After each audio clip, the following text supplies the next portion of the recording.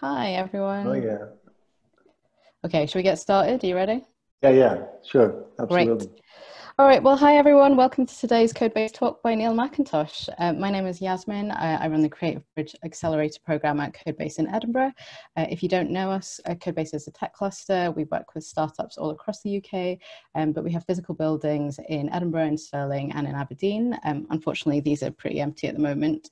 So it's been great to have this weekly series of talks to connect with our community and to welcome people who are new to what we do as well. So thank you so much for joining us. And thank you to Neil for doing this talk as well. Before I hand over, I'll just tell you a little bit about him. Neil is a member of the small group of designers who pioneered the creation of internet-based products and services in San Francisco in the mid-90s. Neil partners with startups, with incubators, innovation foundations, and investors to tackle short and long-term product design objectives, helping companies foster innovation in high-growth verticals. We'll have some time for questions after Neil's talk too. So if you do want to ask any questions as we go along, please pop some questions in the Q&A or in the chat, and we'll ask those at the end after Neil's talk. But for now, Neil, over to you. Great. Thanks, Jasmine. Yeah, it's great to be part of this. I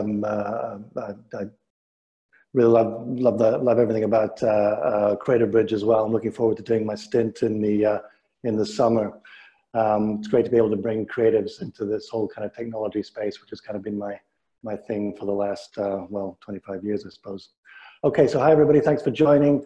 I've been living and working in San Francisco and as part of that kind of tech ecosystem and tech diaspora for the last, well, since the mid-90s, it says there. And what I get asked, more and more, which seems kind of on one level strange, but also kind of understandable, is like, what exactly do I do? And I'm just going to characterize that in relation to how I feel about my own work and my own kind of position, and at least as it is now. And it's really kind of a relationship business. I'm sure some of you kind of already know this, some of you who are designers out there. And I want to really try and do is I partner with decision makers and internal teams to help them kind of realize a product vision. So maybe there's some research done, some use cases, some narrative around the product or idea, and then but then we kind of we as designers I think a challenge to explore that, help refine and define it, and make it kind of flesh, and then move it one step forward, which is kind of a few things. I'm going to talk a little bit about that further down the line. So what does that relationship look like? Often I am the design team, or I'm the first designer that the company has spoken to, or the entity has spoken to, or the founder has spoken to. There's occasionally I mentor and develop an existing designer who may be kind of beleaguered or short on leverage in terms of being able to make an impact on the company and the culture. Or in the event of something like a raise, which is very often the case, a large funding round, the company's looking to hire and build a design and product team. They're moving away from a purely business and product focus to something that's a little bit more like audience and customer focused, and again looking at the breadth and depth of the opportunity. And in relation to that, it's really a cross-functional process. That's back to the whole thing of telling, kind of explaining to people what I do, or how I fit in, and really just talking to the silos that exist in every organization, across every organization, in relation to product growth and company and product success. So these sound to me a little bit like general topics, and they may be, that's kind of what I want to talk about today. But I'm kind of hitting them at a high level. They probably could all do with their own talk, but I'm going to try and keep the detail down to a minimum and try and kind of make the point as we go along. So I'm actually going to show a snapshot of the work, so we're not talking entirely in the abstract about the types of things I do. This is about a minute and a bit long. It's self-playing, so I'm just going to let you take this in.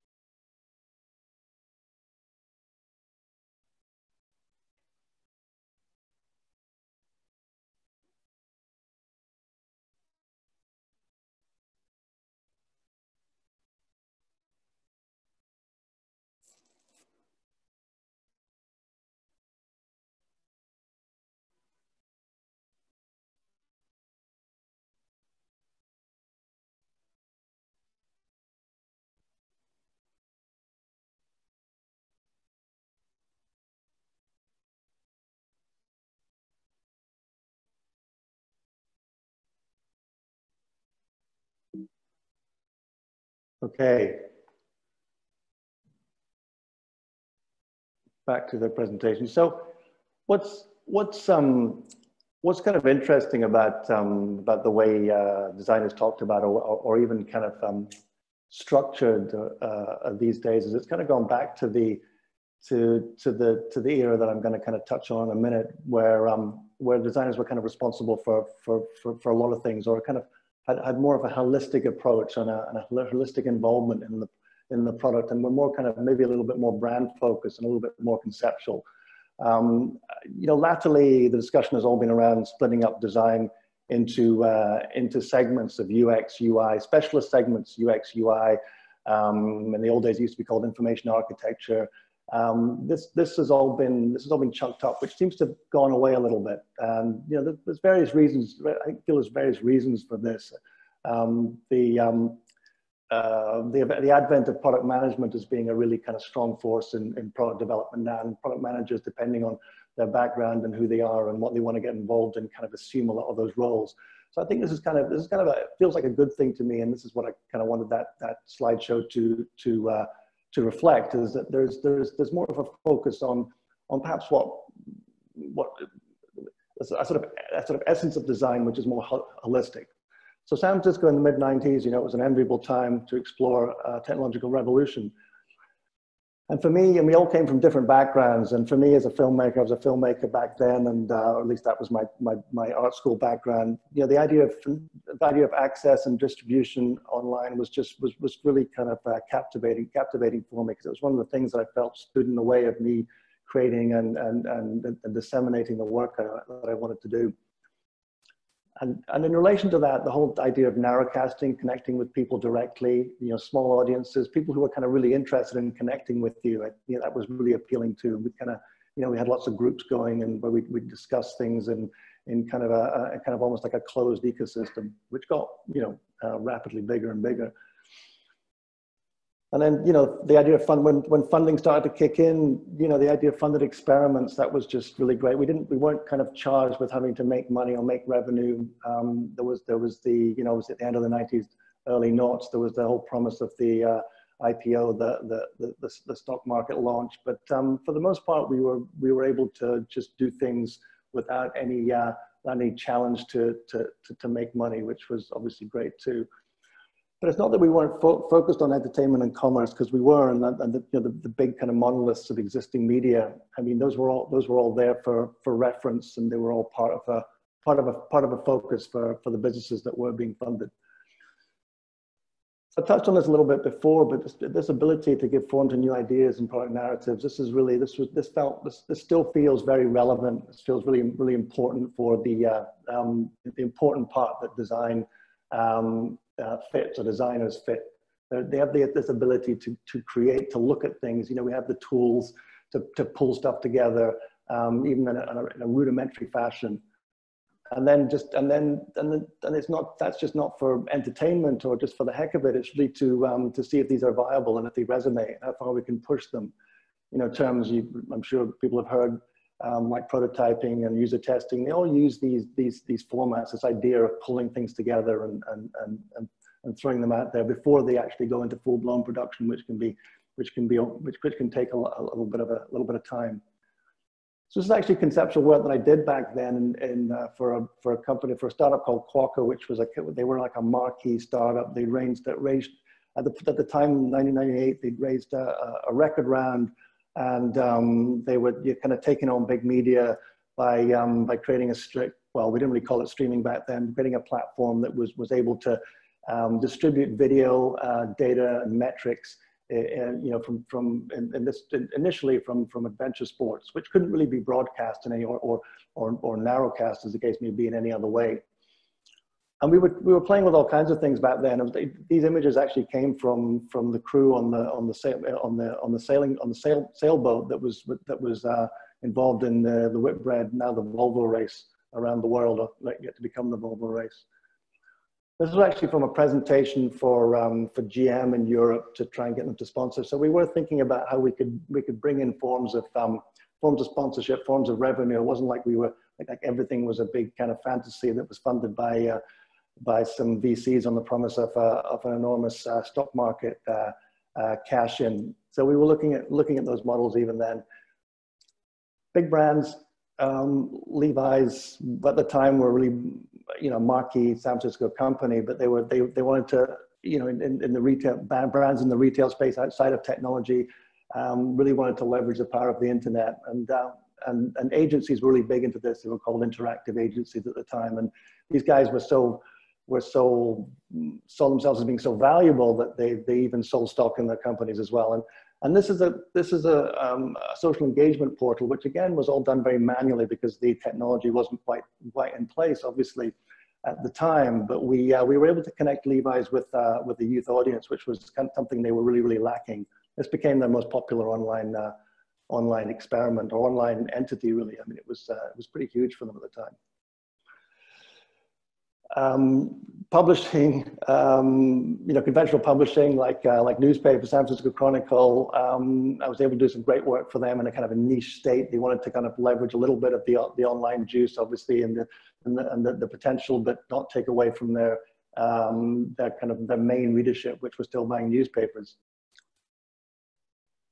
So these were so a lot of the results we were delivering were tangible, and we're building audiences, and ultimately became part of an essential landscape that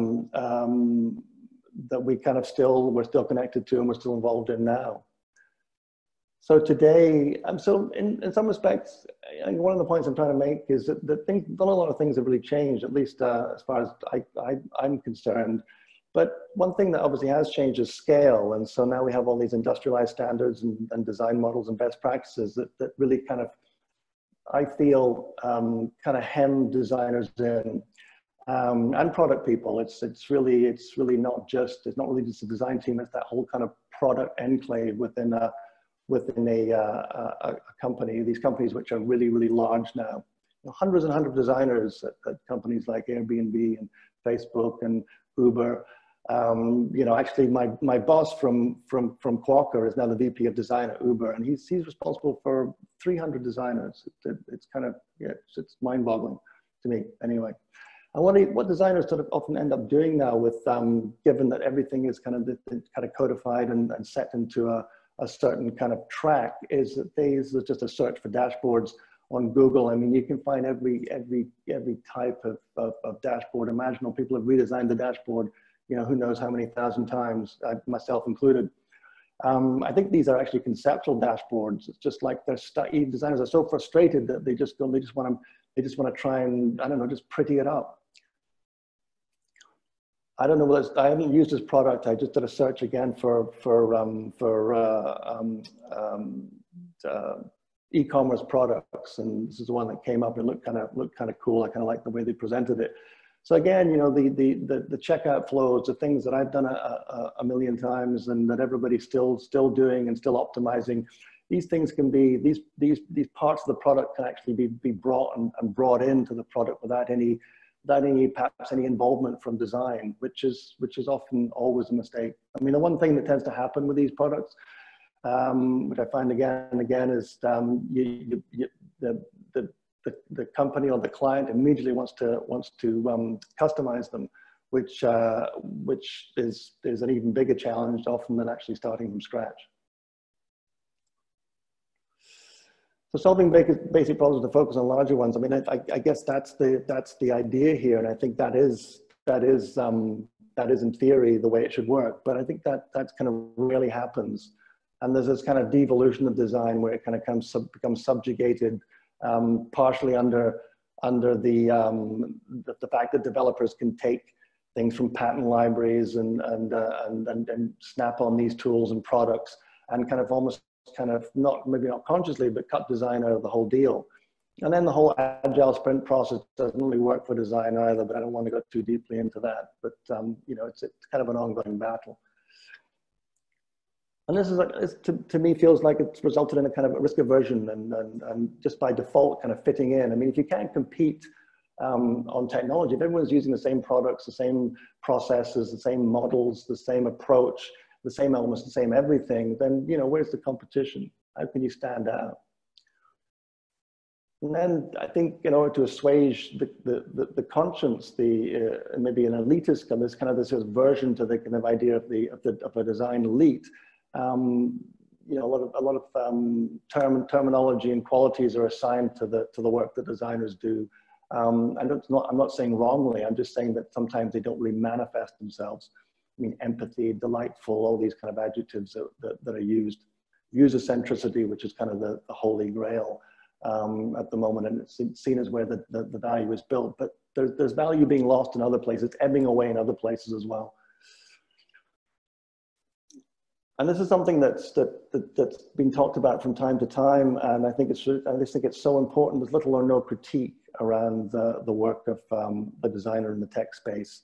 And I don't just mean like, hey, you know, I don't just mean like turning up and showing stuff to the team and them saying, well, it'd be better if we moved it 6 pixels to the left or 6 pixels to the right. That's not what I'm talking about. I'm talking about the fact that in film, for instance, and architecture and other disciplines, you know, critique exists as an academic practice. There's just and this can lead to a real lack of ethical consideration around the products we create, and we're kind of seeing the downside of that recently as the industry matures. And then it just becomes a kind of abstracted notion of a solution that their designers are broken off into groups, and they're solution oriented, but they're delivering the deliverables are being shoveled into the software development process, but there's no ability, there's no space. It's kind of a firefight. There's no their process looks at their experience, their ability to make impact is not going to change for the foreseeable future, and this is very depressing. Experimenting and speculation. This is something I felt is always important, and it's not always popular, believe me. It's often got me fired in rhetorical and theatrical ways. I mean, really kind of maybe going back to some people might argue a quasi old school way of approaching design and the art of persuasion. And but there are many examples. I mean, I don't, one could feel bad about it, but there are many examples about these in other disciplines that kind of legendary, and everybody likes to be inspired by that. There's a kind of limit to how much, I think there's a limit to how much inspiration that exists in design within tech and design and tech and products that leverage technology, because everything tends to be a little bit self-referential. So, conceptual architecture, Super Studio, which are actually have become really hip recently. They were a design collective in the 60s and 70s who created kind of fantasy scenarios. But this was able to point real meaning towards the impact that construction had on environmentalism, etc. Contemporary art, some people might argue this is where it all belongs, where all this kind of, the stuff I'm talking about, it belongs in an art gallery, it doesn't belong in a design studio or in a software development scenario or startup. But I completely disagree. Design and art have been bedfellows since the two, probably since the two, maybe not since they existed, but since they both became a thing that we could identify in the early 20th century. Film, richly textured environment with a huge amount of critique around it, and it's and so many practitioners. Tarkovsky, one of my favorites, a huge influence on me as a young filmmaker. These guys were fearless in pushing the medium forward and working with it in its essence. I mean, Tarkovsky is somebody who works in pure film, as he describes. Martin Margiela, just one of the most remarkable fashion designers of the last maybe 70 years. He doesn't really qualify so much as a fashion designer. He basically applies not the tenets of conceptual art to the creations that he makes. There's a new documentary out about him, so if you don't know who he is, just look him up, and there's plenty of stuff about it on the internet. So at the very least, what can one expect to derive from as a sort of business people in the audience thinking, yeah, it's all very fine and well, but what can we actually expect to kind of derive from allowing designers to go back to being crazy and throwing things on, sticking things on the walls and dreaming big, but not really delivering on, not getting stuff done and getting out the door? Well, ultimately a competitive advantage, as I said before. I mean, what else can we really competing with right now? Technology is all the same. Everybody has access. You know, what are we competing with? You're competing on price. That's just a race to the bottom. And also, a bit more on a personal level, what I've observed is it kind of leads to much greater engagement within the team. You know, people talk about being user focused. I always talk about being client and team focused. You know, the people I'm working with and for are my first concern, because I won't get near the customers or the clients unless I can get those guys involved and on board. And I find that, you know, coming up with somewhat, you know, unorthodox solutions, let's call it, or showing them things they might not have considered before can really have a really galvanizing effect on the team. And hopefully it moves the discipline forward, so we don't just take everything for granted. Everyone's learned how to read and use things in a certain way, but maybe that's not the best way. And also, as technology advances, you know, as voice and touch and machine learning and all the advances that cause us to be honest, cause everybody, but particularly designers, at least from my perspective, cause a little bit of anxiety. I mean, how can we respond to these technologies in a meaningful way if we're not moving the discipline forward? Another thing that's causing a little bit of a challenge for breaking through some of these boundaries is a lot of the theoretical solutions and models that are propounded these days, and a lot of them just tend to be really upstream and not connected to the deliverable, to the tangible, to the making that product flash, as I've talked about already. And there's a great talk by a partner called Natasha Yen at Pentagram, where she kind of pulls apart the idea of design thinking. It's a great talk. Just look it up. Design thinking is bullshit. And she talks about it just sets the problem with design thinking is it just sets the bar way too low. That it's all theory, all process, all post-it notes, and not really any, you know, where's the design in all this? Where's the stuff that design is really made of? You know, post-it notes, not attractive.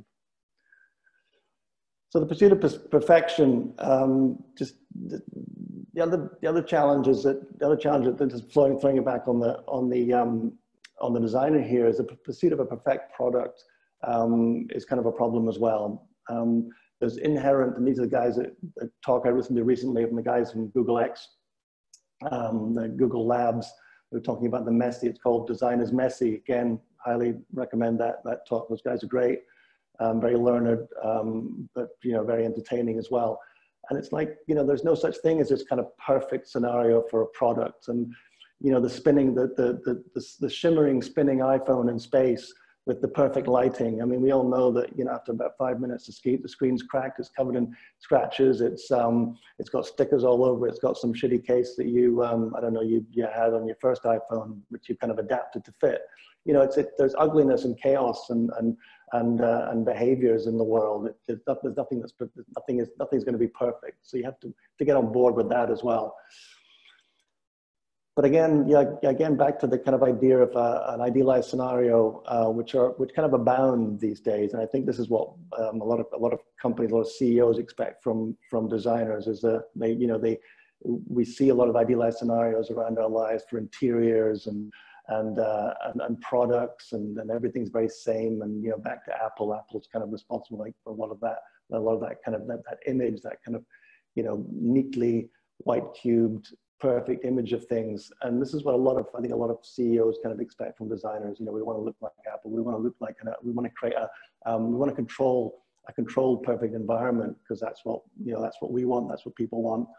And it's a way of kind of soothing the anxiety about either a new product or just the future in general.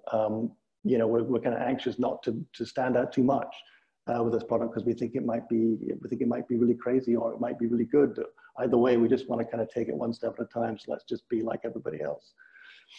And accepting that imperfection, accepting the chance that you're going to fail, or you're not really going to you're only going to come through first time around. I mean, that seems to me to make perfect sense. I mean, this is the new frontier still.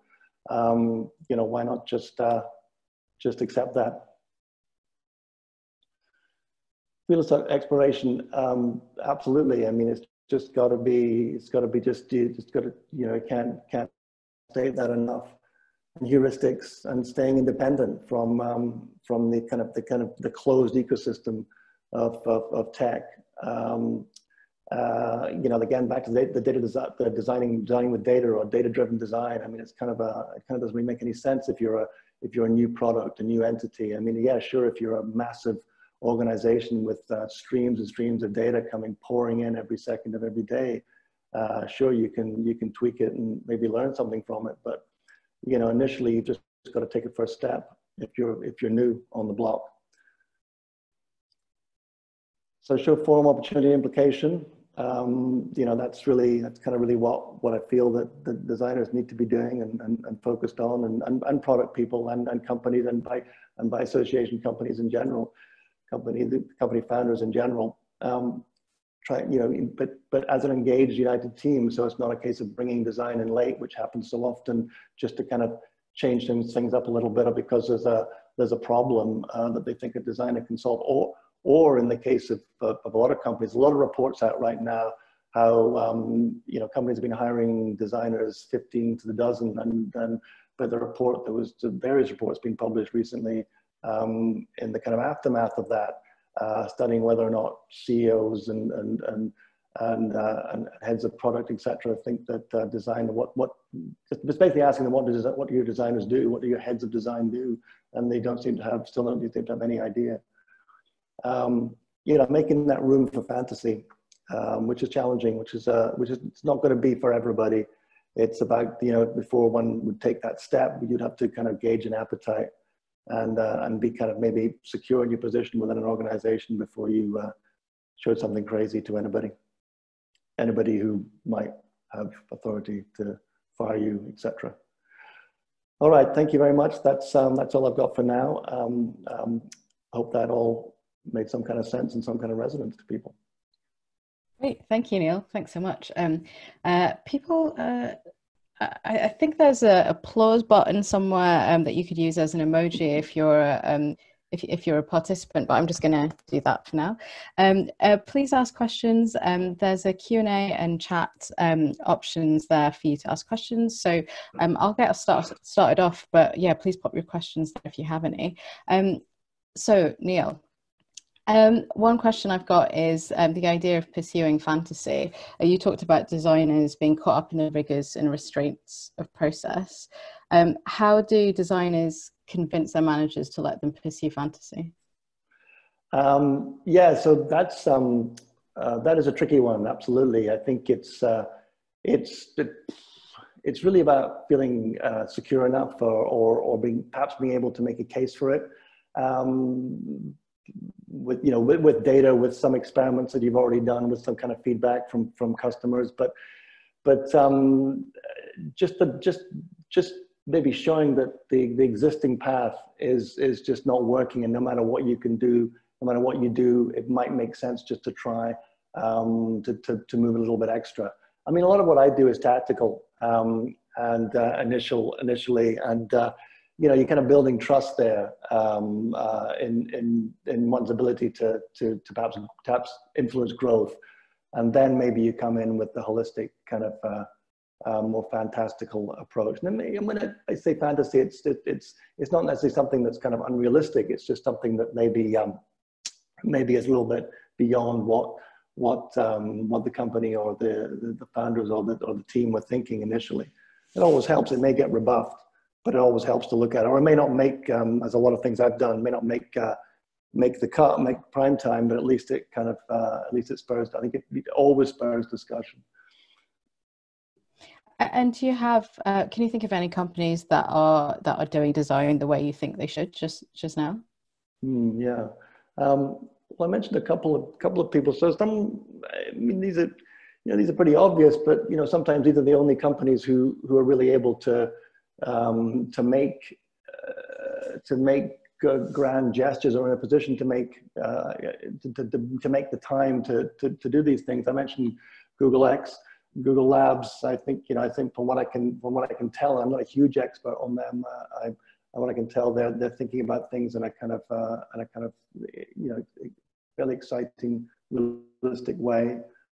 And the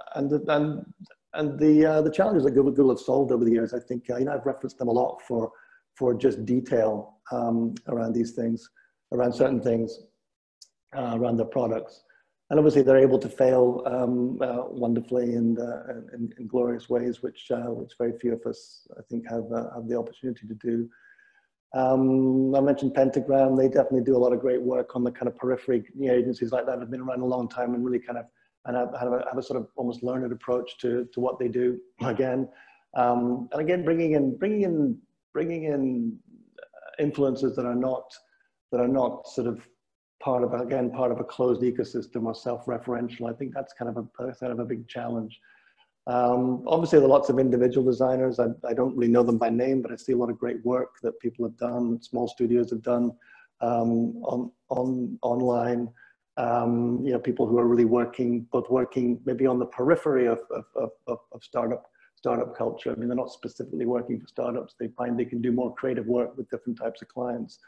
But there's lots of good stuff out there. Definitely, it's not like design is dying. It's just that in an ecosystem, a large ecosystem, a large corporatized ecosystem, it can get a little bit subdued, even though it's being at the same time being pumped up, which is kind of a contradiction, really. Great. We've got a question from Julia. Just for context, Neil, Julia is one of the Creative Bridge participants in this cohort. She's an artist. She's asking, how do you define a tech designer? And are you designing products or tech for products? Tech designer. Yeah, it's more about focus, I think. It's like, where's your key focus? I mean, I didn't start life as a designer, and I got drawn into it as purely through technology, the internet, the startup ecosystem, and being in a certain time in a certain place.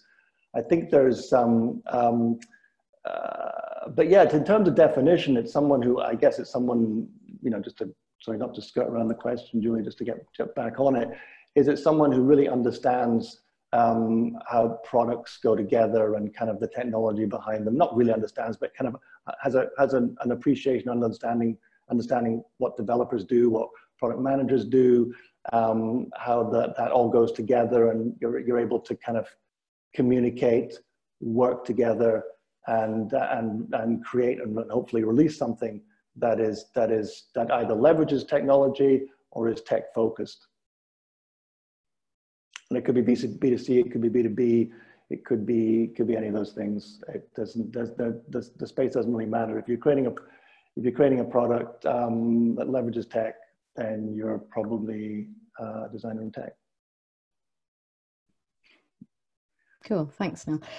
Yeah, if there's more questions, please do ask in the Q&A and chat. We've got another question from Chris Speed. Chris is saying he loved the inclusion of the artists, the cinema makers, to expand the scope of creativity. Should we let the wild be wild, or do we need to expose them to data and methods and tech stacks?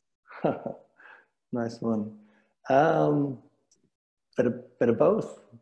I think it's all. I think the feeling is there's a coming together.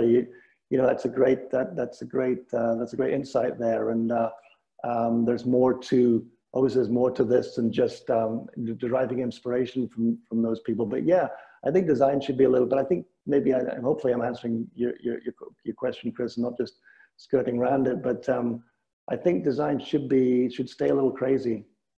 Ad Reinhardt famously said, art should be business-like, but never like business. And I think the same could be said of design in this context, because a lot of the conversation is around, designers need to learn the language of business, et cetera, et cetera. Really? I mean, come on. Maybe they should learn how to communicate, but the language of business, you know, the design should still be a little crazy, definitely, and exposed. But I guess I haven't really maybe quite specifically answered Chris's question. Exposing the data, absolutely, absolutely, and bring those two sides together. That's what we're. I think that's what we're. I think that's the fork in the road. That's the point that we're at. I think that's I completely endorse that. I think that's fine. There shouldn't be two tracks. There shouldn't be creative industries, data industries. They should be enmeshed and live happily ever after. Well, what if you're a designer who runs your own business? Shouldn't you understand business then? Well, you have to do that by good catch. They have to do that. You have to do that by default. Believe me, I ran my own studio for 8 years, and I spent most of my time just doing stuff that I absolutely loathe. Yeah, I mean, yeah, absolutely. You definitely, if you're running your own business, you need to know what you're doing. But that's something you can. I'm a big believer in hiring professionals, though. I mean, I wouldn't work on my own teeth, so I don't do my own taxes and stuff like that. I don't think you need to learn that kind of stuff. But more the language of business, it's more about being able to communicate with the C-suite, because the thinking is that business people don't really know what designers are talking about half the time. Yeah. There's another thing is like your design is full of jargon, and God, like business is not. I mean, come on. So I think there's faults on both sides. I think meeting in the middle. I mean, that's really the least that we can expect. Well, on the subject of hiring a professional, that's a good lead into our next question from Martin, which is, how do you leverage design if you're a new founder with no budget? No, absolutely. That is a problem. The last thing you want to know about, I guess, is that you not only need technology and then perhaps marketing and to learn a whole bunch of new things. You need to kind of engage with a designer. You start slowly having a conversation. You've identified, like I mentioned earlier, I do a lot of tactical work initially for a lot of the companies I work with. Maybe can everybody hear me? I got kind of unstable internet. You sort of slow down a little bit, but it seems okay just now. I think that might have been.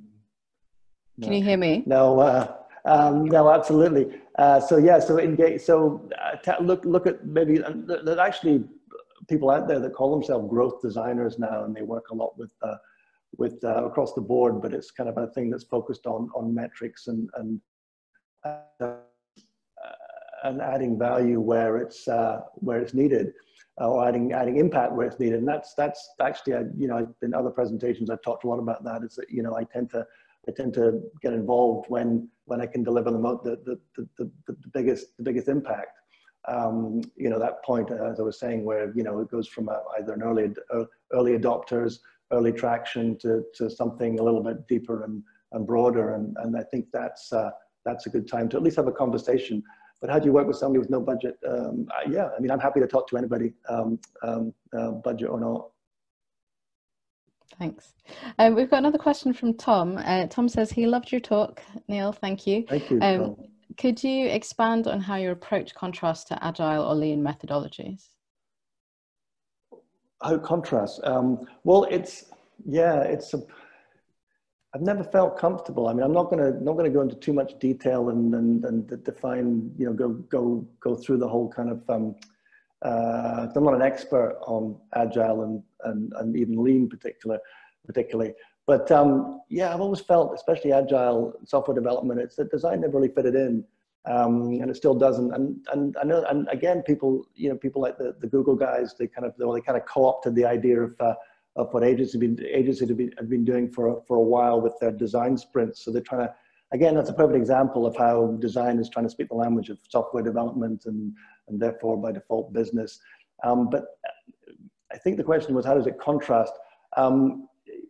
It's maybe the diametric opposite, because I think that the process of design is iterative. You just keep trying things until you kind of keep trying things and putting them out there until you get it right. And sometimes it's done by instinct, sometimes it's done through a feedback loop. It's often really hard to map that onto sprints, to 2-week sprints. it's, you know, design, what I found is that what I've been charged with often is to kind of be 2 sprints ahead, give developers enough to work on so we can keep the velocity, et cetera, et cetera. But that's not really, that breaks the process for a start. It becomes more waterfall because there's no, design should be there at the beginning, the middle, and the end. It's not just there at the beginning, and then everything just gets shoveled off into the ether, and you're not able to kind of retrace your steps and look at what you've created, and then maybe kind of make tweaks to that. So I'm not sure that what I'm propounding is even a methodology. It's maybe like a personal approach.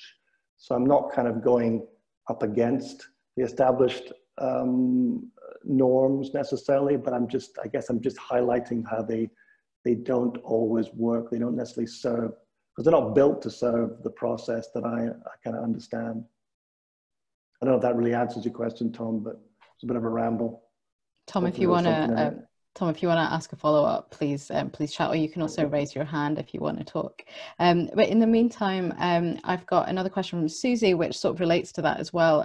She's asking, in your work, what metrics do you use to gauge how well the design process is going on a project? Is there anything specific you find useful as a feedback loop which helps communicate with designers?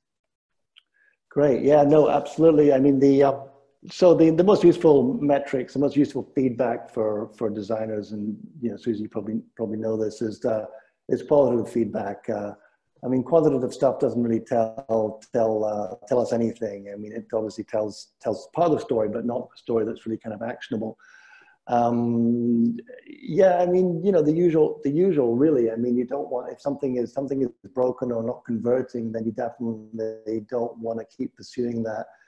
So I'm kind of beholden to those laws of the game. And what was the second part of that question? Sorry, it disappeared off my screen for some reason. I was reading it. There was a second part to it. It's, is there anything specific you'd find as useful as a feedback loop which helps people communicate with designers? Oh, the feedback, right. So people that, I'm not sure I fully understand that, but I think I like it. I like where it's going. A feedback loop that helps people communicate with designers. So, okay, so maybe like feedback on what I see. No, I do understand it. Yeah, I get it, right. So it's more around, so you present something and then somebody, and correct me if I'm wrong, Susie, but you present something and you're just faced with stony silence or kind of subjective remarks that don't really help you move the ball up the court, move the product, move the design forward. Yeah, that's a very real. I hope I've got that right. That's a very real problem. You have to be really, when you're doing presentations, when you're critiquing work internally, which I think was what we're talking about here, you have to be very clear on the type of feedback you want, and you have to remind everybody in the room where you're at, where you've been, decisions you've made, and where you're at. So you don't constantly keep showing the same thing and just trying to throw something against the wall and hoping it sticks. So be very clear before presentation at each iterative stage what type of feedback you want. You don't want subjective feedback. You don't want stuff around the colors and the fonts. You don't even want to talk about that stuff. Ideally, you just want very specific things from the audience, from the people that you're presenting to. It's a tricky one because the slightest thing can throw those presentations off. I absolutely know only too well. Yeah, so Susie has posted a short follow-up. She says people are afraid, she agrees with you, and she says people are afraid of talking to designers if they're not designers. If they're not designers? If you're not a designer, people feel afraid of talking to designers. Really? That's interesting. I'm not sure I've ever encountered that. Maybe you just didn't know, Neil. I find maybe that, well, maybe, no, I can understand that. I'm not going to discount that entirely, but I find that, I don't know, Susie, don't you find that everybody is a designer, everybody's an expert on design, but no one would dare talk to a developer about, about the code that they're writing. I think that seems to be often more the case. There's too much design. Often I feel there's too much kind of, shallow interface with design in the world right now. It's a real, it's everywhere. Everybody kind of feels they know what it is, and can bring it into their life, which is good too, but bad if you're trying to kind of if you're trying to put forward an expert point of view that perhaps the other person doesn't really have. I mean, like I say, nobody would try and be I'm a big believer in expertise, although I'm a confirmed and professed generalist, but you know, like I say, I don't like doing my own taxes. I wouldn't work on my own teeth, et cetera. I go to experts for that. To do the same for design. So Martin says he agrees with you. Too many people are willing to critique design on the basis of their opinion, and too few are willing to challenge devs in the same way. Yeah, nice. Thank you, Martin. So that's not a question, right? That's just like a... That's just Martin agreeing with you, yeah. Thank you. Then we do have another question from Anna. She's asking if someone has artistic skills, things like life drawing and traditional drawing, how can they move into the graphic design world? What kind of abilities do they need? Wow.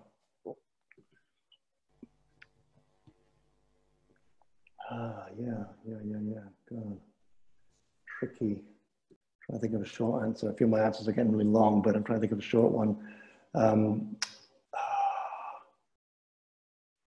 So first of all, I think maybe I'll throw that back and say, sorry, can I say it? It's Anna, yeah, Anna, and ask why you want to make that transition.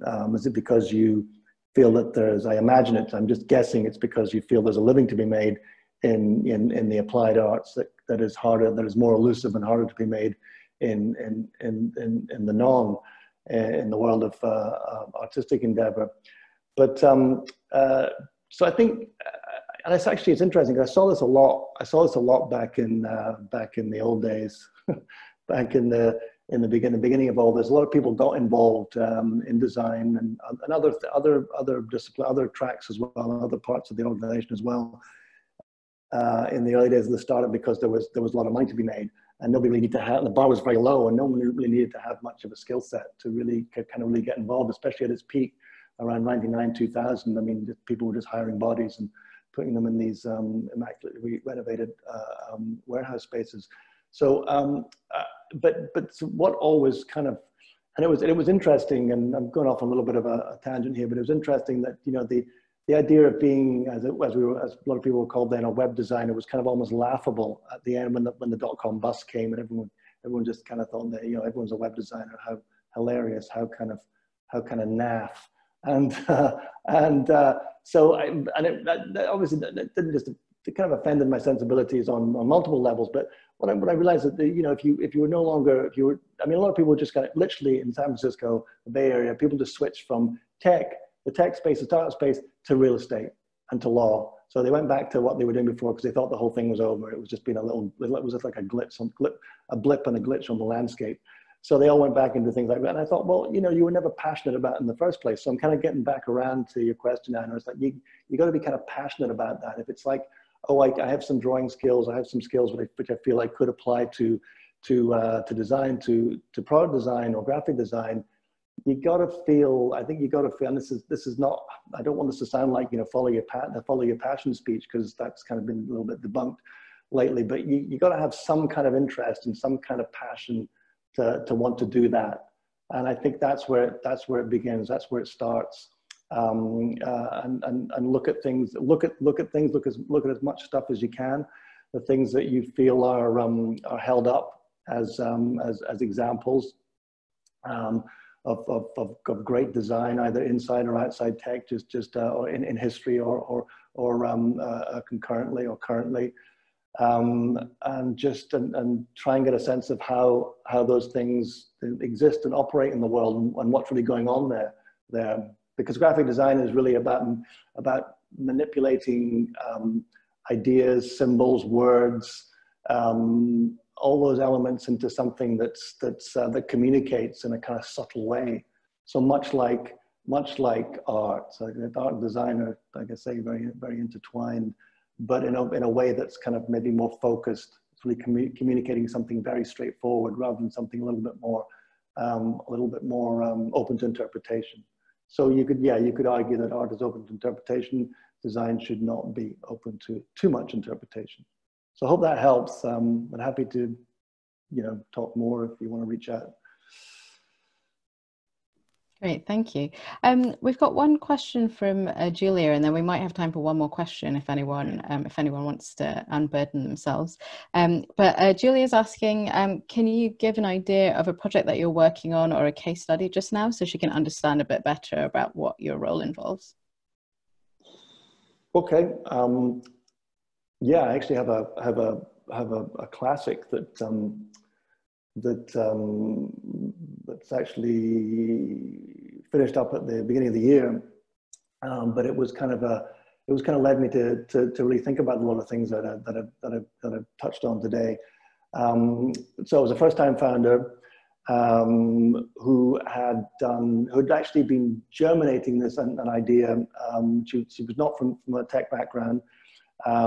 She was obviously living in San Francisco. Her husband works for Stripe, so there was obviously, as happens in a place like San Francisco, people are exposed to the business of technology a lot.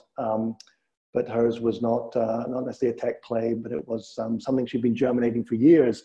In actual fact, as it turned out, as well as doing a day job, et cetera, her kind of background was in finance. But she was a first-time founder, and she'd done an enormous amount of research. She came to me and done an enormous amount of research, and she assembled quite a kind of an interesting team, actually.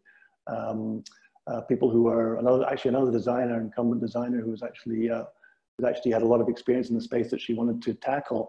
So we had a lot of there was a lot of kind of chaotic research that she'd done with the target audience group and use cases, and there's reams and reams of text in Google Docs. It was just, it was kind of a little mind-numbing, to be honest. And I was, I was brought in to kind of well, first of all, I was brought in to kind of actually create a kind of branded face to the product. We kind of we tend to, oftentimes, the projects tend to kind of often work back to front to back, sideways. They're not always kind of a linear progress, and the way one might like them to be.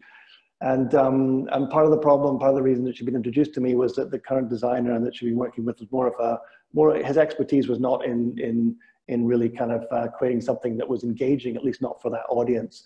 And so his initial designs had been resoundingly rejected by the target audience, to the point where one of them had suggested she speak to me because I knew that person.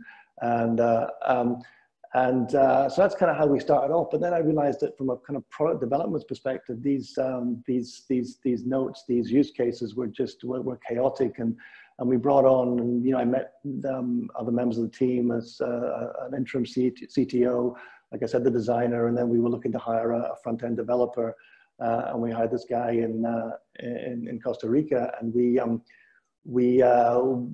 I had to kind of, and this was all done concurrently, and kind of I hadn't really had time to catch up with all this kind of crazy use case stuff. So I had to kind of, extrapolate out of this kind of, relative chaos, some use cases, some actionable interface elements and flows that people could actually interact with, and this guy could build remotely. We're all working pretty much remotely, by the way. So which I've done a lot, obviously, over the years. It's just often more effective. It certainly saves money when we're talking about budgets earlier. So that was my role, was to try and explain to her how and why these use cases, because there was a kind of, what I realized when I started to do it, when I kind of embarked on this process, that the transition from use case, from list from this narrative, this product narrative, to UI, to kind of a hard UI, something that somebody could actually interact with. There was kind of a real disconnect there for her, and she kind of found this really problematic. So we had long discussions about that kind of connectivity. So about how these two things came together and how products come into being. And it's really hard if you haven't done it before. And it's often, and it was, a lot of the times it was, it's kind of one of those things that's hard to explain or even show at times. And that was kind of challenging for me, but that was kind of my role there, kind of all over the place. It was both frustrating and rewarding, and also, but you learn from those experiences. Yeah, hopefully that gave some perspective. Great, thank you. Thanks, Neil. That takes us up to time, but I know that did you have a slide with your LinkedIn and contact details on? I'm not sure if Oh, that sure, came sure, up sure. actually. But yeah, if you want to chat to Neil more, please do get in touch with him on LinkedIn. And when Codebase Edinburgh is able to open again, he's usually a frequent visitor, so hopefully you'll get a chance to meet him if you haven't already. But yeah, thank you so much, Neil. It was so nice to hear more about what you're working on and your thoughts, and I look forward to chatting to you much more about that in the future as well. Those are Neil's details just on the screen there. But we've been recording this talk, so we'll release the recording pretty soon. Look out for that on our YouTube channel. Next week's talk is with Ashley Gallagher from QA. I'm just going to pop the sign up link in the chat just there. So do join us next week if you're able to. But until then, thank you so much, Neil, and thanks everyone for joining us. Take care. Thanks everyone. Thanks Yasmin. Thanks Thank you. Codebase. It's been awesome. Bye for Bye. now. Bye.